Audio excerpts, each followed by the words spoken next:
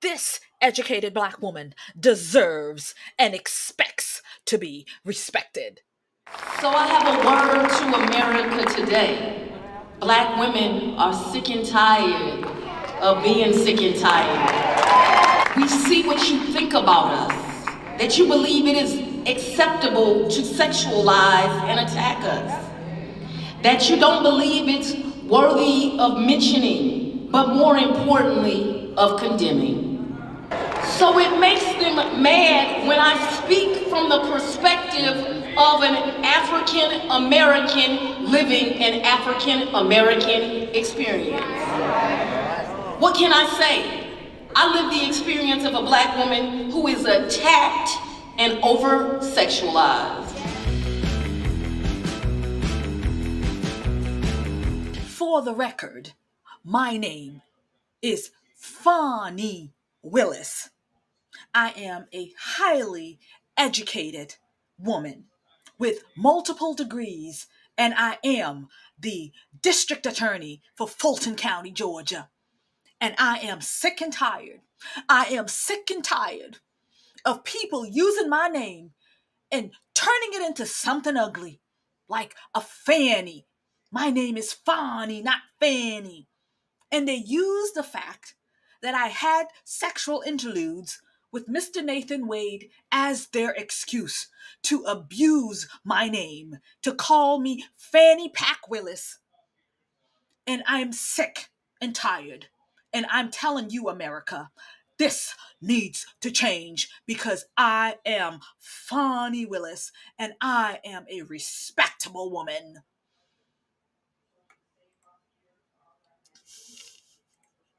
Hello, friend, and welcome to The Conservative Poet. My name is Amania. Here on the channel, I do reactions, political commentary. I throw a little bit of humor in there, some skits, some parody to drive home what I call the hammer of what's happening in the society. I give it to you straight.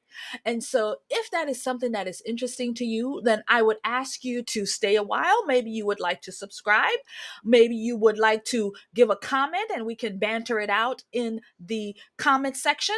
Or maybe you can give it a thumbs up if you like it or a thumbs down if you don't like it. Either way, it works for me. But please engage because it helps this video to be circulated amongst the YouTube algorithm, and that's going to help get this video to whoever needs to see it and hear it. So thank you so much, and God bless you, and I'm going to see you in this video right now.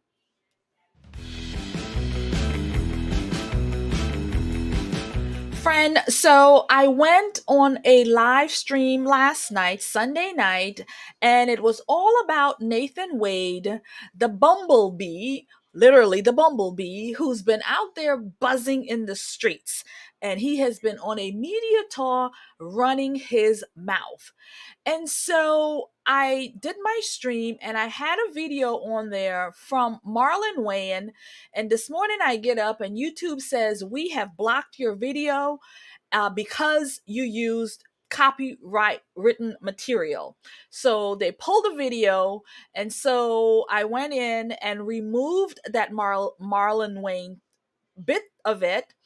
And now I've put the video back up, but you're not going to see it at all. So I decided to make a whole new video because I am permitted to maybe put a picture of him over or a picture of the skit over my video, and therefore you'll be able to hear the audio. So that's what we're going to do today. We're going to go back into Fani Willis's business and Nathan Wade's business, and we're going to react to this so that way you can see my reaction to this video, and I will have it linked in the box so you can go and see the visuals for yourselves, because he made some visuals, you know, about him on his back like Fani Willis, or him in the doggy style position like Fani Willis as Nathan Wade slapped that bottom. So that's what we're gonna do in this video today. You ready? Let's do it. I don't know when Fanny Pack Willis is going to ever learn that God don't like ugly and you really should not be in his church, but she goes back time after time after time after time to spew her nonsense. And so she recently went back to church to spew more nonsense.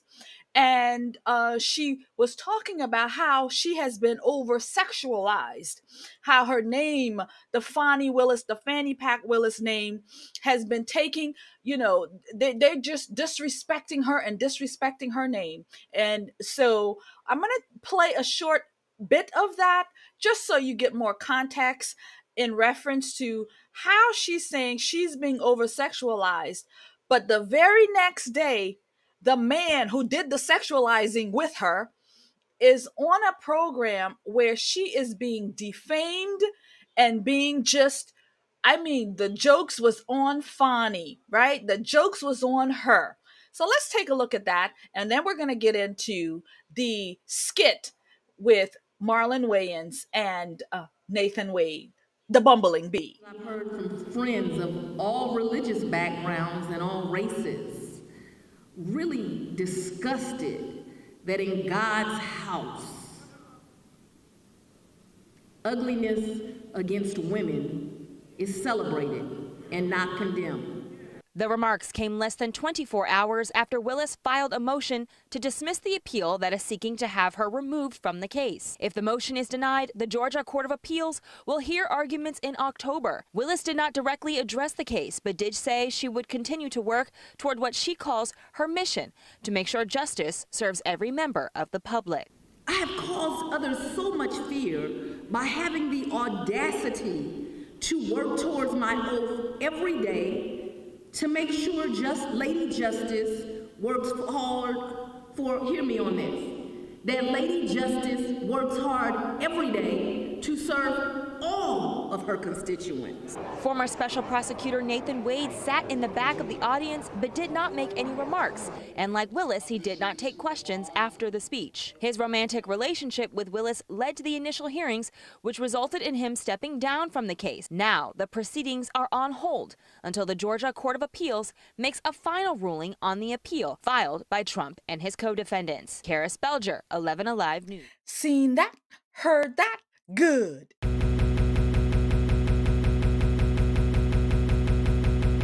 So the performance you just saw there is allegedly Fani Willis was called a hoe by Rudy Giuliani. And so she took it to the pulpit of the church to address her grievances because, she is not a hoe and she's being portrayed in the media as a hoe, as a woman who cannot keep her legs closed, a woman who is out here getting her coochie clapped all over the country. That's what she's being portrayed of, as a hoe. But she is saying, I am not a hoe. I am a child of God. And how dare you call me out of my name, because I am sick and tired of being sick and tired of being sick and tired of being called out of my name, because my name is Fani and people want to call me Fani. And so that was what her whole setup was there.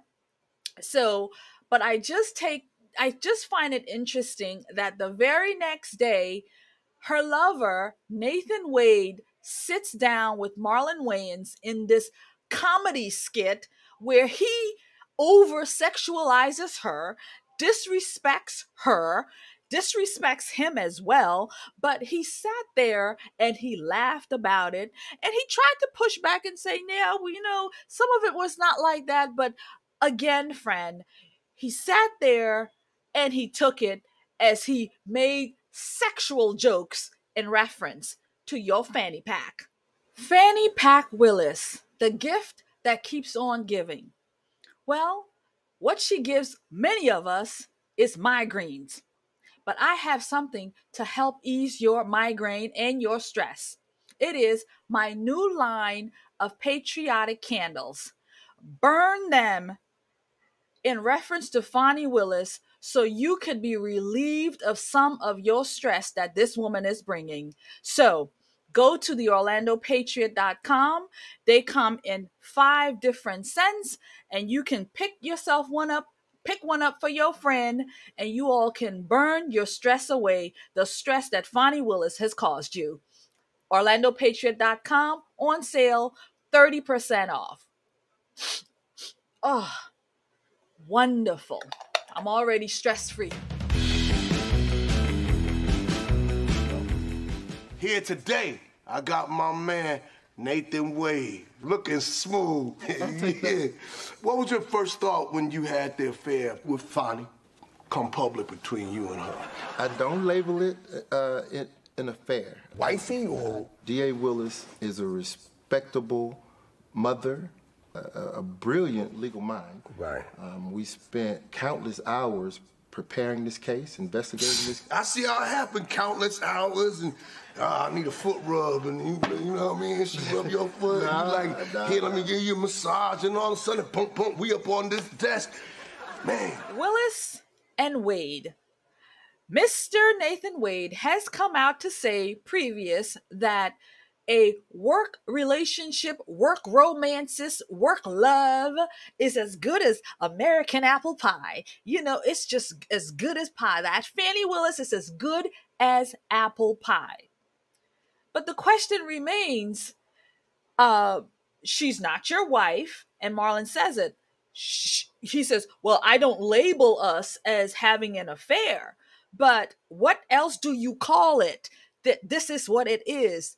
It's a love affair. It's a romantic affair. It's an affair because you were married. You had a wife. You crapped out and you stepped out and you betrayed your wife. And so therefore, that's what it's called, an affair. And she wasn't your wife. Not the wifey. Not the wifey. Not at all. So Fani Willis has a brilliant mind. I would think in the midst of her brilliantness and her, smartness, that she would have, put the old zip tie around her thighs and kept you out of that space. She would have put on the zip tie and said, during those nights when the massage was happening, during those nights when she was giving him those foot rubs, during those nights when the heat was rising, when she was giving him those foot massages and then massaging the old one-eyed snake. Yeah. Her intelligence and the fact that she's a mother and the fact that she is a person in the community, in the position that she's in, not just the positions that you had her in, but the position of her job that she's in the community, you would think some of her intelligence would have kicked in, right?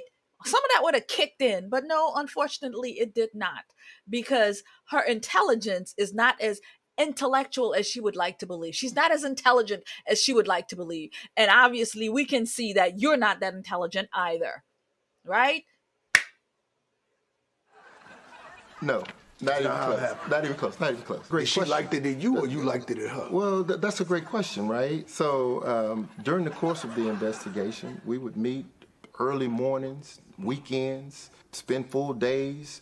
How can you not hit that? How can you not?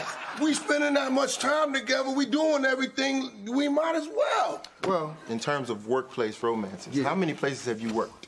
I probably worked like 3 or 4 places, and everywhere I went, it was a mess. Well, So she your boss? So you on that indecent proposal shit? No. You on that Demi? What's that white girl name that married to the dude from Die Hard? So that's a common misconception, Disclosure. Right? You on that disclosure shit? No. That's a common misconception. She's not my boss. She's never been my boss. You wasn't he too'd. Right. Right, she ain't he to you. No. I was a contract attorney. She was more analogous to a client to me. So you saying she was a client? Yes. Right, so you served her well. I did my job. And let's talk about some of the successes I did while I was I think we talking on the about job. the success you No, did we didn't. We're talking about securing an indictment, talking about getting people to enter pleas. Right, enter pleas.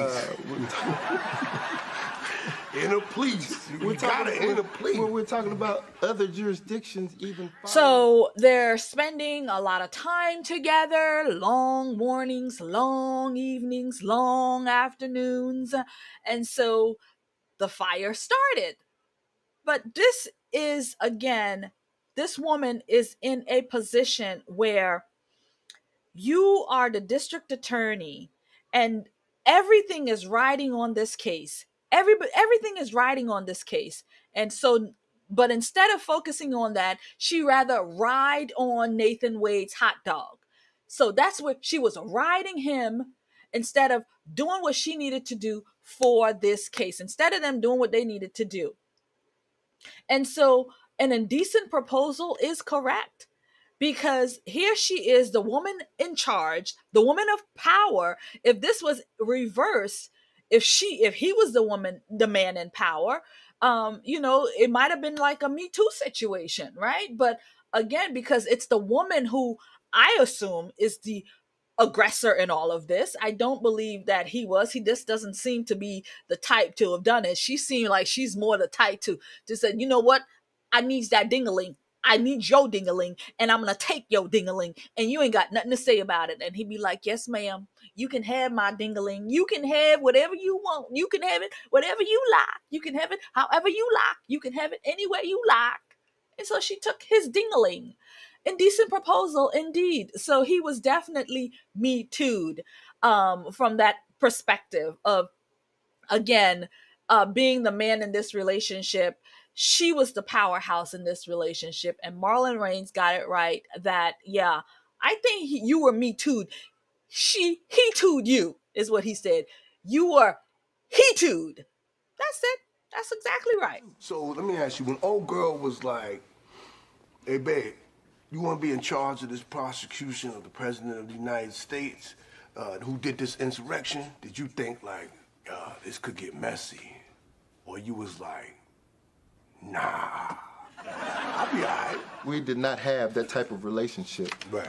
at the outset, and we were interviewing other people for the position. What position was it? It was the position of special prosecutor. Did that position look like this?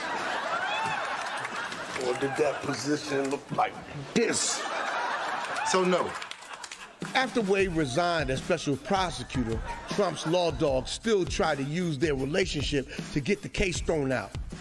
Yeah, they didn't think that this could get messy because they were too busy thinking with their private parts, his hot dog and her fire pit.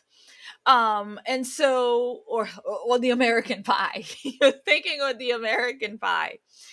But I mean, here you are, a Black prosecutor and a Black district attorney, all eyes on you, because you are trying to make history by taking down a former president.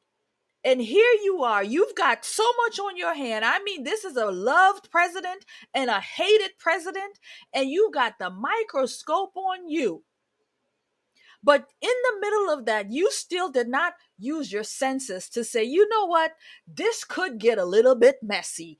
Maybe we shouldn't be doing this. Maybe we should hold this down. We could, maybe I should step away, or you should step away, or you find another prosecutor or something, so we can put different systems in place. Therefore, we don't, how do they say it?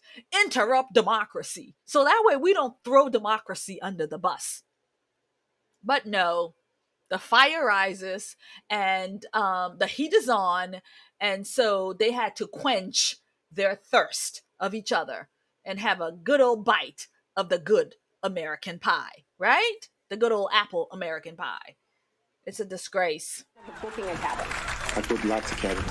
My question is, where you booking all these cabins? So how many district attorneys you be smashing in cabins?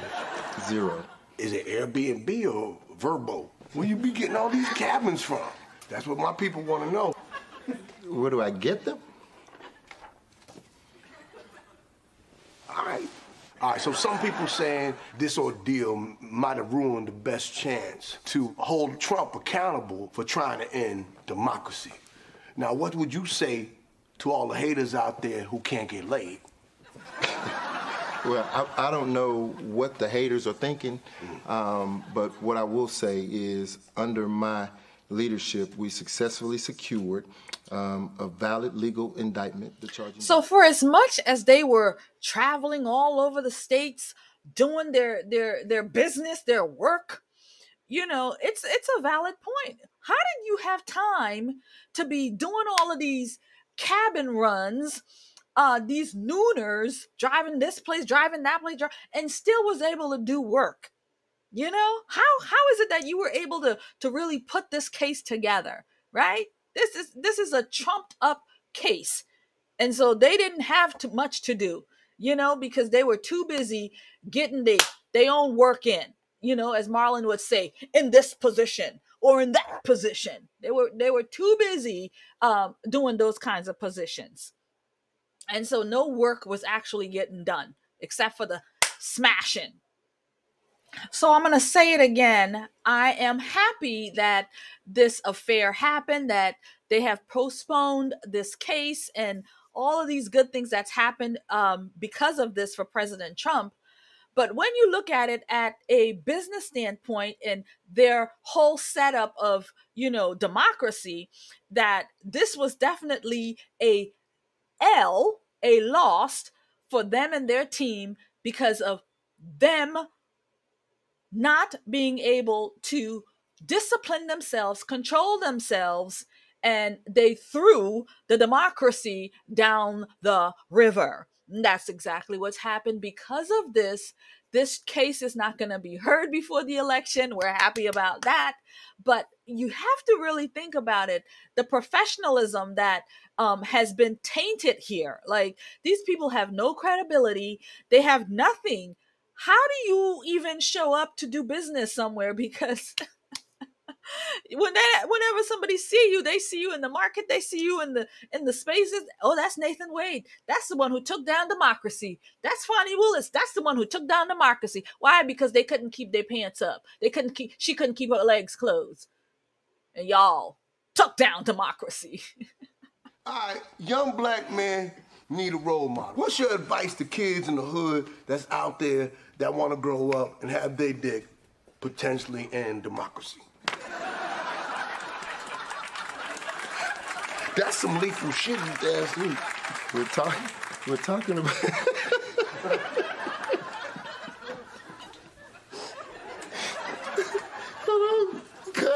Seen that, heard that, good. So that, friends, was from The Daily Show. Was it The Daily Show? The Daily Mail? I can't remember. But that was a skit.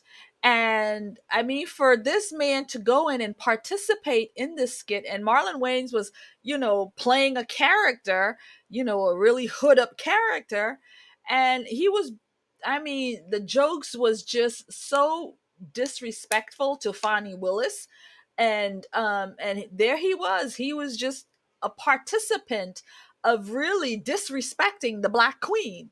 Nathan Wade, you participated in this ratchet skit disrespecting your Black Queen, your Fani Willis, your Fanny Pack Willis, after she stood in the church the day before or a few days before and said how she was being sexualized. And here she is. Here you are, a participant in, again, participating in her sexualizing. You did it physically, and now you're sitting here in this setup. I mean, I think for Fani Willis, that is really not just a slap on her fanny, but a slap in her face, a slap on her head, and a slap on the other side of her fanny. And then you slap them both. That was a double slap on her fanny pack. That was a double slap.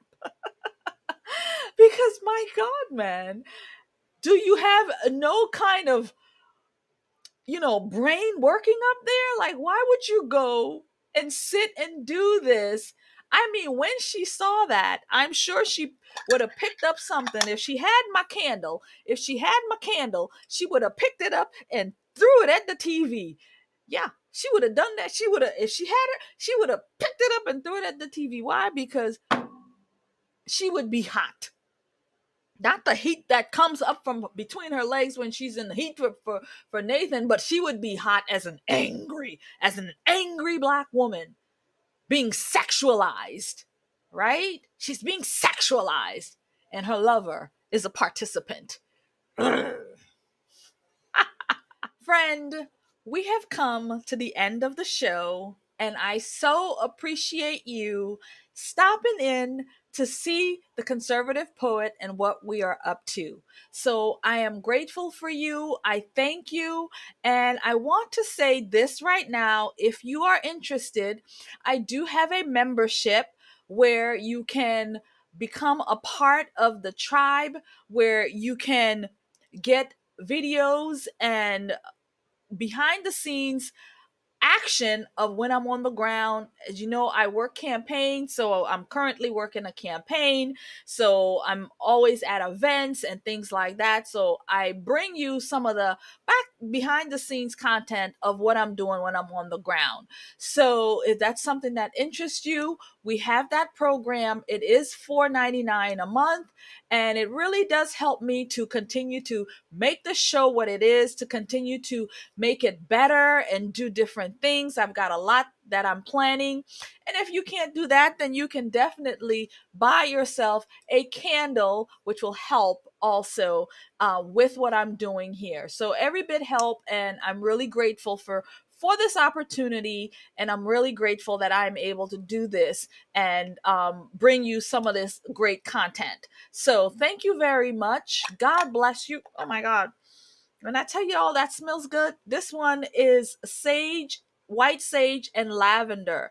And it is so smoothing, and I'm in love with the scents. So anyway, grab yourself one, grab a friend one, and God bless you and keep you. Thank you again for your support. Really, really appreciate it. Like, share, subscribe, and I will see you in another video. God bless you and God keep you. Until next time. Relieving my Fani stress. I'm already better. I'm already better. Make yourself better too.